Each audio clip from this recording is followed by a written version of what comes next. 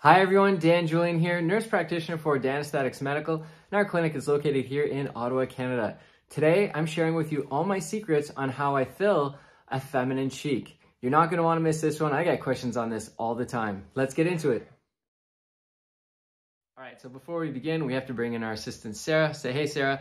And what do we see here? Some landmarks, some essential anatomy landmarks that you need to know. First of all, we have the facial artery, we have the infraorbital artery, and then we have the orbicularis retaining ligament and the zygomaticus retaining ligament, which is also known as the jugal groove. Okay, so let's start off with the arteries. Facial artery runs deep all the way till about here, and then as it crosses over, it becomes superficial. It also doesn't always stay right in the nasolabial fold. Sometimes it can be a little higher, sometimes a little lower, but this is around the average. And we need to keep that in consideration, knowing that this is always a superficial area, so we want to stay deep with our injections. The problem is that there's also a very deep right into the bone foramen here. This is the infraorbital foramen.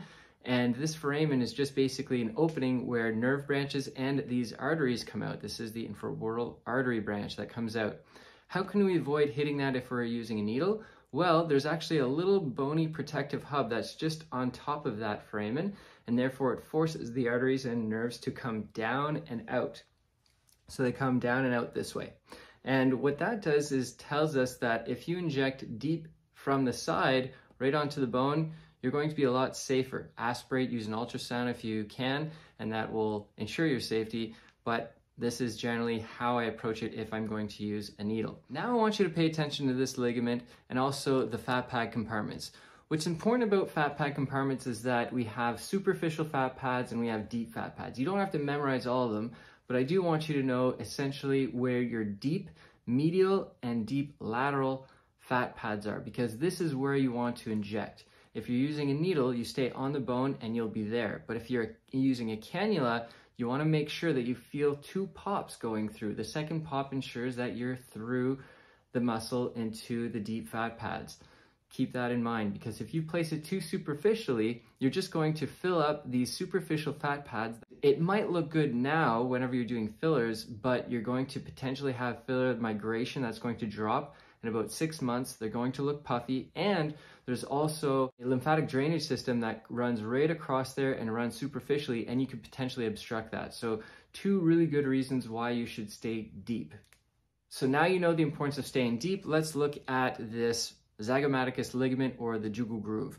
You'll notice often enough in people, they have a little groove right here, and it separates, it causes a little dip and separates these fat pads. This ligament starts from the bone, goes through all the tissues, the muscles, up to the skin, and pulls everything down. A lot of people assume that if you subcise it with a cannula, you can release that ligament. You're not going to release it. You're just poking holes through it. You need to literally cut through it, sever it completely in order to let it go.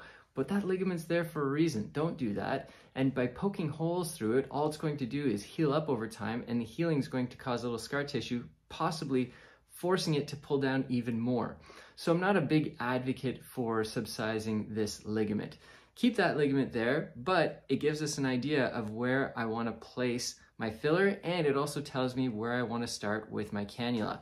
I always start my cannula right down the midline of this zygomaticus ligament. And because, therefore, I have full access everywhere. I have access up here, I have access over there.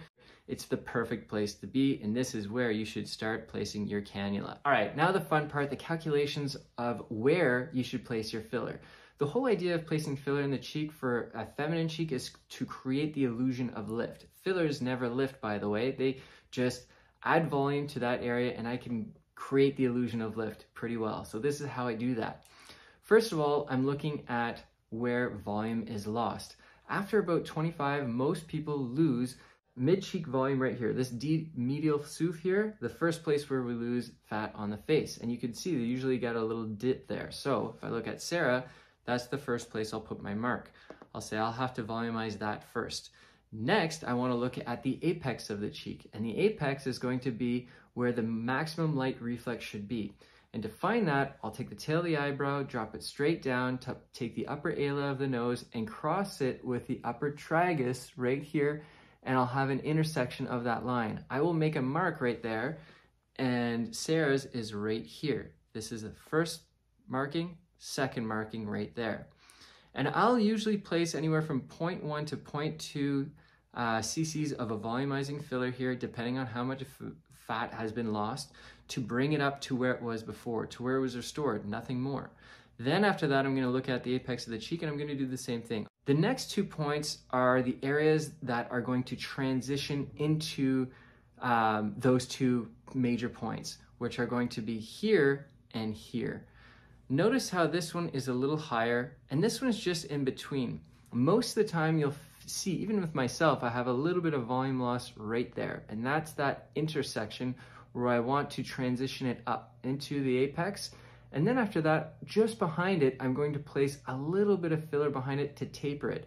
But I do not want to place filler all the way back to the hairline, and I don't want to fill all this up. That's called, I think, the Barbie lift, and I really don't like it. I find it looks fake. All that's going to do is really overemphasize the cheek. It actually is one of the main reasons why people end up having the illusion of hollowed temples, because they've gone way too far back with the filler. You don't need to do that.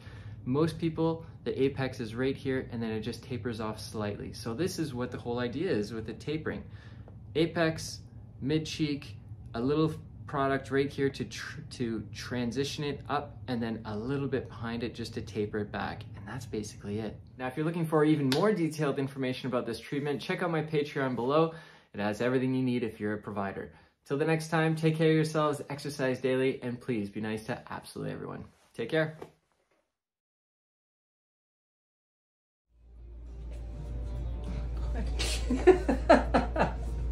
You're blushing. Oh, yeah, I'm blushing at how good looking I am. Exactly. Oh my god. Yeah. Oh my god. It's like crazy, I'm right? yes. It's cool. It's worth it. I'm happy about it. Like, love it.